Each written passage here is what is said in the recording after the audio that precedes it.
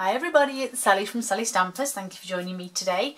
Today I'm bringing you a gorgeous project that I actually saw on Crafty Caroline Creates, and hers was a beautiful wedding gift set, but I wanted to make a Christmas gift set. So it's the same idea that Caroline created, but I've put my own spin on it and made a Christmas version, as I say, and I've used my autumn winter favourite, Peaceful Noel, and if anybody is aware of my card kits, they'll know that this is the suite that I've used in my card kit as well this month. So hopefully anything that you have left over in your kit may go towards creating one of these.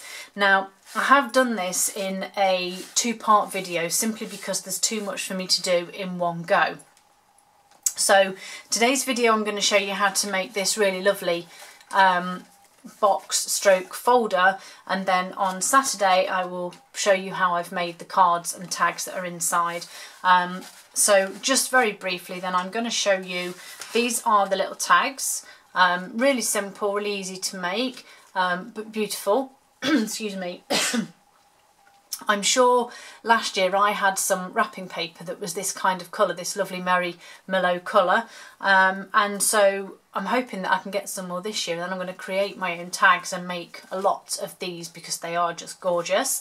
So those are my simple tags. Then there are some 3x3 note cards with the copper embossed in the centre there and just a little bit of stamping, and obviously we have the 3x3 envelopes as well. And then just at the back here are standard cards. Now I've only put 4 in. There is room, even with my dimensionals, etc. You could possibly get another 1 in there, so you may be able to get 5. If you didn't use dimensionals, you'd probably get quite a few more in. Again, quite a simple card. If you again have seen my card kit for this month, you'll see that this is a very similar design to the one that I used. I have used the same card and pattern throughout. Again, it's easier when you do in bulk just to repeat, because you can just punch as many sprigs as you need and as many sentiment panels as you need, etc. So I did do them in bulk. So those are the cards, those are the tags, and those are the little note cards. And as I say, all of these will be shown on Saturday, and I'll link both the 2 videos and blog posts together so that you can look at one without having to search for the other. But yeah, I'm going to show you how to make this super cute little case today, and it's really easy. So let's just slide this. Do you know, I just did this and it went on like a dream. Isn't it always the way? There we go. So there we go. My first box then. So to start off with and make what I call the main folder, you're going to need a sheet of cardstock that is 10 inches by 6.5 inches, and that's 26 centimetres by 16.5. And I'm actually going to do all my scoring on my paper trimmer today. I love my scoring board, don't get me wrong, it is fabulous, but sometimes I think we forget how versatile our trimmer is, and obviously we can score with this too, and we can just get just as good measurements on this. So move my cutting blade because I seriously don't want to be cutting any of this now. So on the long side then, we're going to score at 4.5 inches and 5.5 inches, which is 11.5 and 14.5 centimetres. Pop that to one side.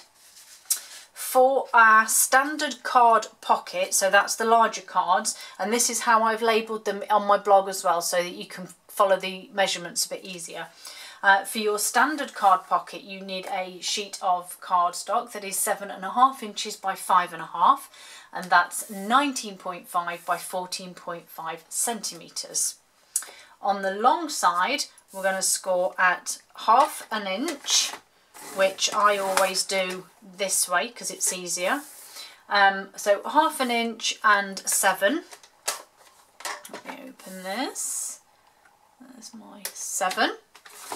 Which is 1.5 and 18 centimetres, and on the short side we're going to score at 2.5 inches and 3, which is 6.5 and 8 centimetres.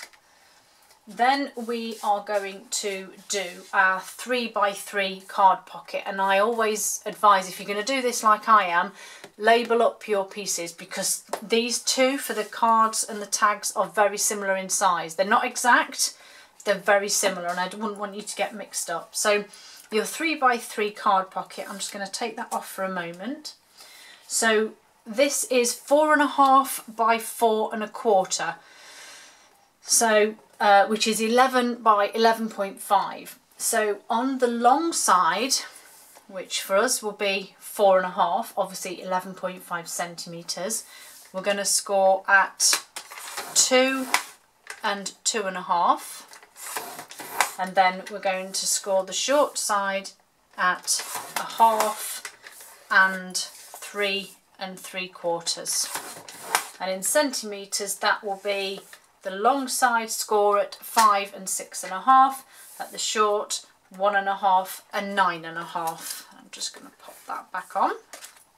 And then finally for the tag pocket, you need a sheet of cardstock that is 4.5 by 3.25, which is 11.5 by 8.5 centimetres. We're going to score the long side at 2 inches and 2.5, which is 5 centimetres and 6.5. Then we're going to rotate and score at half an inch and 2 3/4. Oh, no, that's not right. Yes, I think it's 3 3/4. Let me just alter that, because that's not going to be right otherwise. Yes, that's better. And that is 1.5 by 7. I will double check that, but that looks about right to me. So then we just simply need to start folding and burnishing these score lines. Give this one really good burnish, because obviously we need this to close nicely. So give that one a nice fold and burnish, and likewise, so we're just going to go through them all, folding the score line, sorry. And this one I'm using here is Tranquil Tide. The previous set that I made up was Merry Mellow, which I always have issues in pronouncing, because I'm never sure if it's right or not. Okay.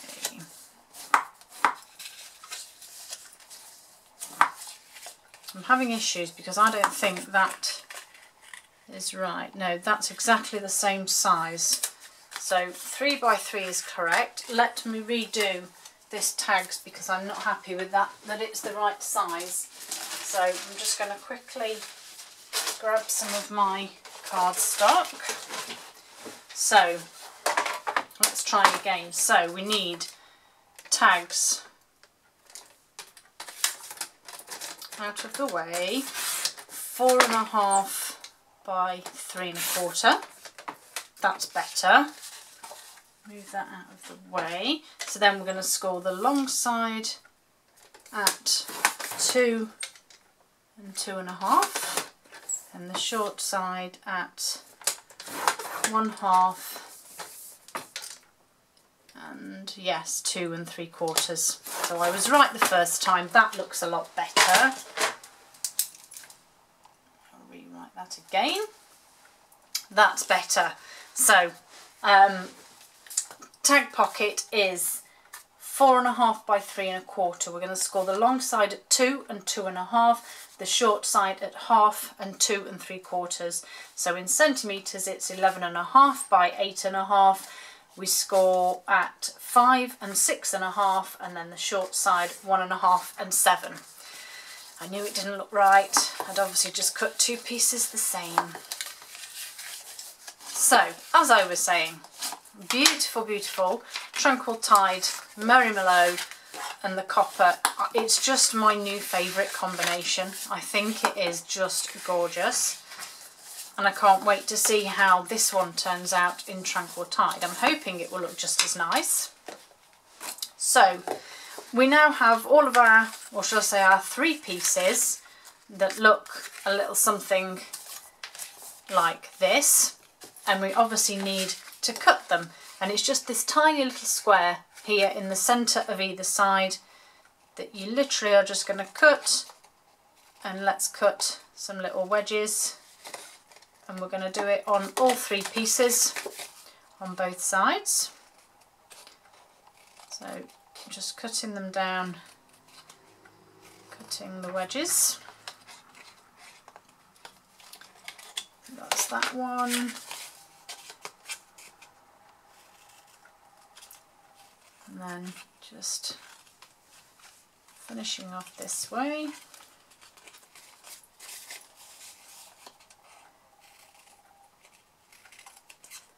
And then, oops.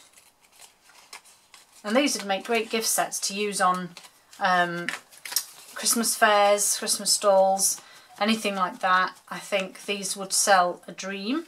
And again, like I said previously, I've used the same suite as my kit, my card kit, so you can always duplicate the card if you've got the stamp. Obviously, majority of this will work. You just obviously need the cardstock. And then all we need to do is add some adhesive to these and to one of the sides. So I'm going to use my tear and tape, just because it is a little quicker at this stage. So I'm going to run it down the length of that side, the length of this side, and then I want to add, you don't have to do this, but I found it does help, and you'll see why in just a moment, some little tiny pieces just on those tabs. Same again on here. So obviously, as you can see, you're just repeating the same thing with different sized pockets, and you could always adapt and alter yours to anything you wanted, really.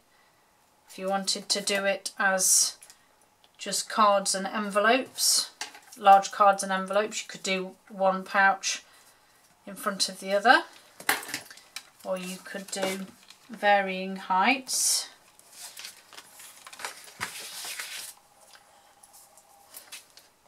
Just spin these around, do these bits. Doesn't take long really once you start and you know where you're at with it all.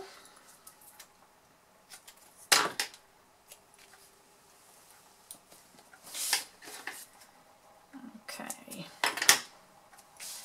so that's that bit done. Right, so let's just stick all these together.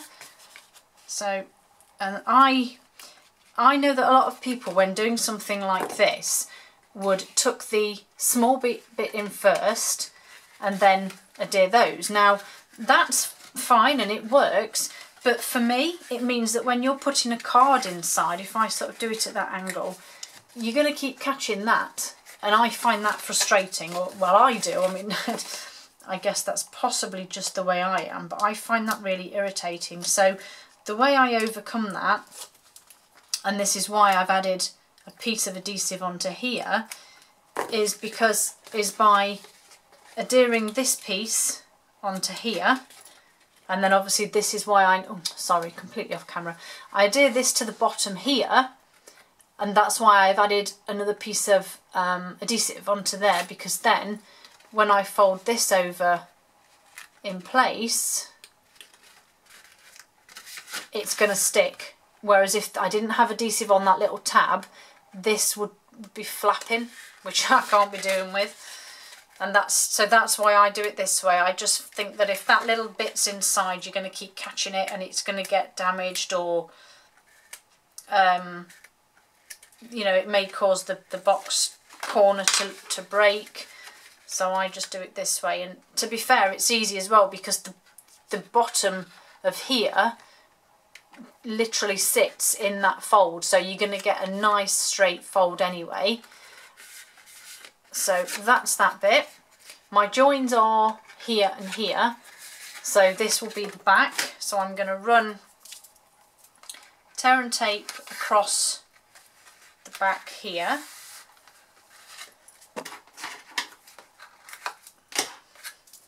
You could obviously use wet glue here if you're happy for, and you have time for it to sit and dry. Obviously I don't, because I think you'd get very frustrated with me sitting waiting for glue to dry and we just twiddled our thumbs. So that's that piece done. And then we're going to do exactly the same here. I can take this off now because I know which one's which. So again, same here. I'm just going to take these backings off. Oops. And then just simply tuck that one onto there and that one onto there. And hopefully you can also see now why I decided not to do the cards as well as making this, because like we're at 15 minutes already and you would just be falling asleep. So tuck that one on and then that one. And then again, with that being the back, let's pop some tear and tape on.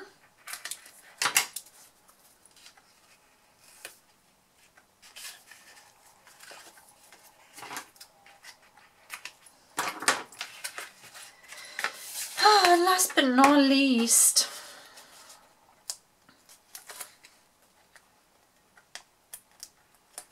last little one.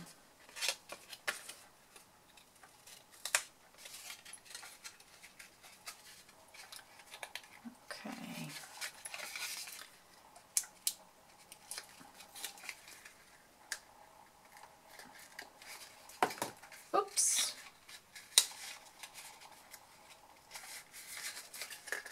Last bit, and then we just need a little bit of tear and tape on these. Oop.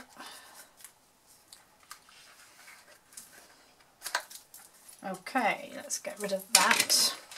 So we now just need to put it all together and decorate our base. So I'm going to decorate this bit first. So I'm back in with my gorgeous, gorgeous ribbon, which actually realised that when I did this one, as you will notice, and it is all a learning curve, isn't it? I foolishly put the join of the ribbon there, and it's just dawned on me that I should have put it here so that it was behind that. So that's what I'm going to do this time.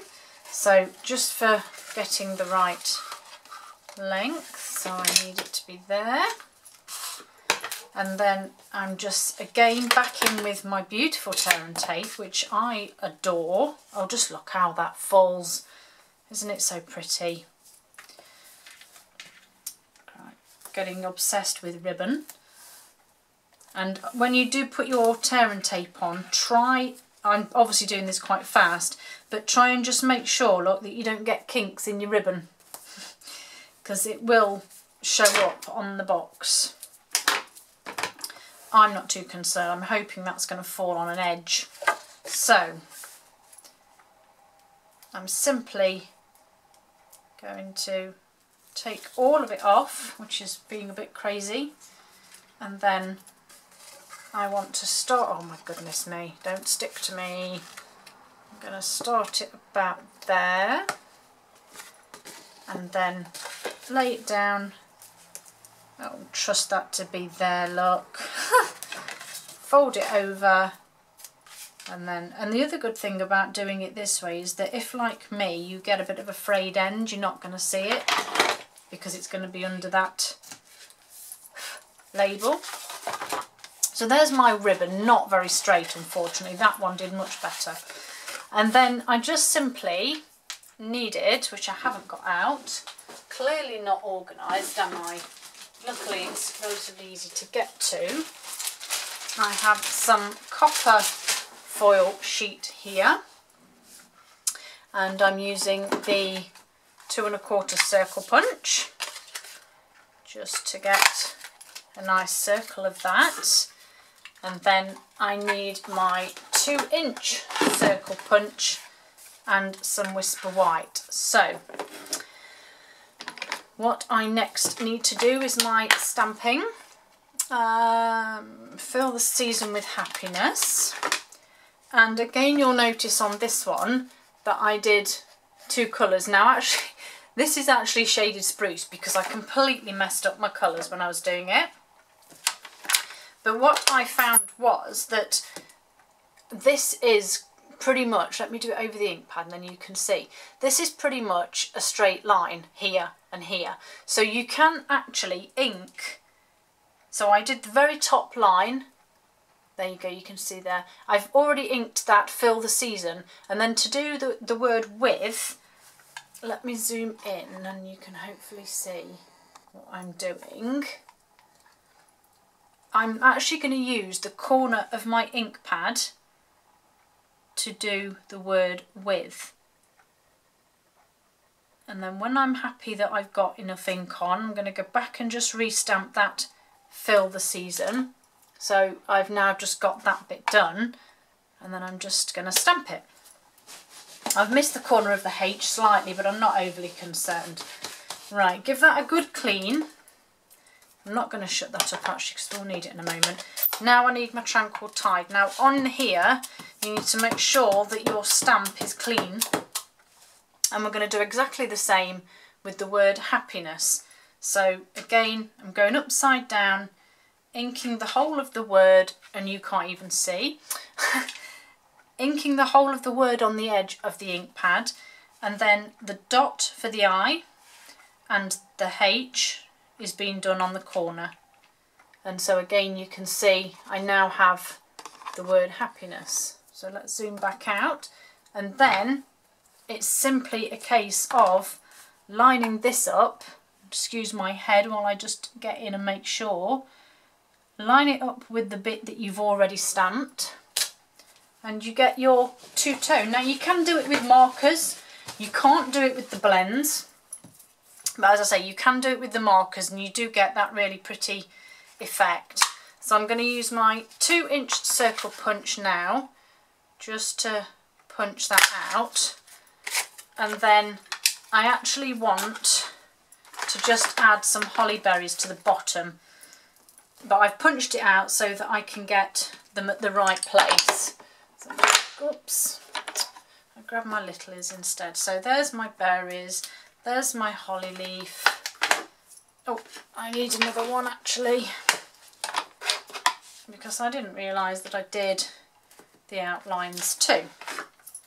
So Tranquil Tide, holly leaf, sorry, outline that I'm just stamping at the bottom there, and then the infill that I'm going to stamp off and just fill in that leaf. Fabulous. Move those, let's close that. Merry Mellow. So again doing the outline of the berries. Stamp and Scrub is just ideal for these situations. And then, oh heck, I need to make sure I get this lined up the right way. I love the texture as well on these. I'll show you in just a moment. Let's close that up out of the way. Yes, look, I'm hoping you can get it on focus. Yeah, the texture here on the infill, if you like, of the holly berry and the leaves. I just love it. Oh my goodness, you can see all the mess now. Right, so that's that bit done. I've got ink on my fingers and on the edge of there. Fabulous. So just a little bit of snail to stick on there. So I'm happy with that, apart from my gunky fingers all over it. And then I'm using, oh my days, how gorgeous is this? As you can see, I've used a ton of it already. So I need red, gold and green, or should I say Merry Mellow, Tranquil Tide and copper. And I need my sprig punch, and I literally want one of each. So sadly my poor little dog here in the window doesn't like the punch. She just sits looking at me in disgust. Sorry Daisy. That's it, last one. She really doesn't, I don't know why, I suppose it's just the noise, but she just doesn't like it. So, those are my fabulous sprigs. I'm literally going to grab some fabulous glue dots and put one on the back of each one. And then, where's my piercing tool? There it is. Get rid of that. I need some dimensionals on here. So I need one at the bottom. I'm just going to go one either side of the top there.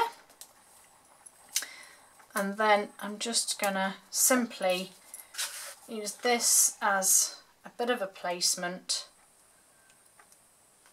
as to where my sprigs will sit. And I didn't intentionally do red, amber, green, but that's the way that they have gone on.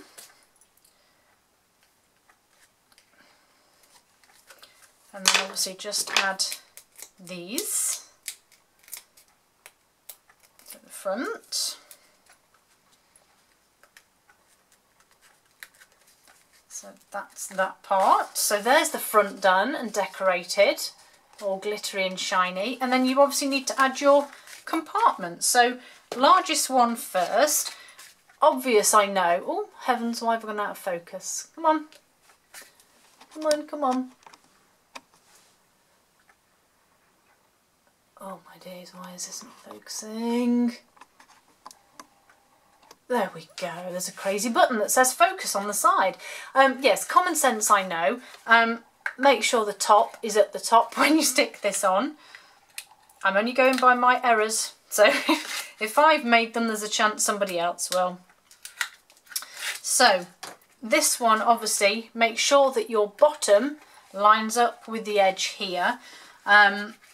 It is a bit of a sort of put one corner on, make sure your edge is lined up, and then stick the rest on. And then obviously you can just pop your hand inside just to press down that tear and tape.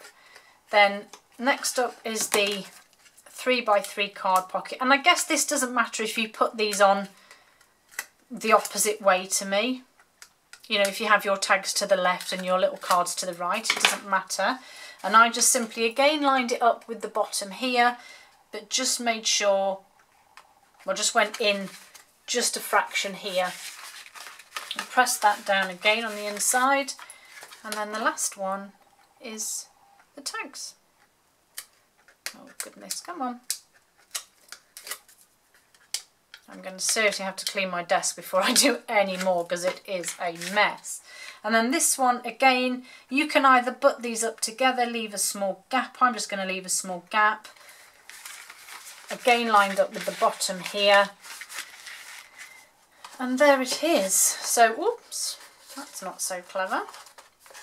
And then obviously, if you want to, you can use some more gorgeous ribbon to make your belly band.